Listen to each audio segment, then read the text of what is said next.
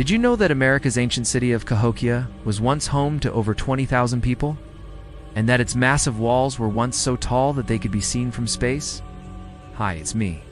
And when you think of the tallest buildings in the world, you might be thinking about the Burj Khalifa or the Great Wall of China.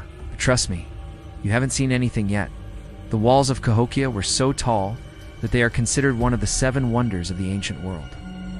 And unlike the other 6 wonders, which were all built by empires, this one was built by a society of farmers.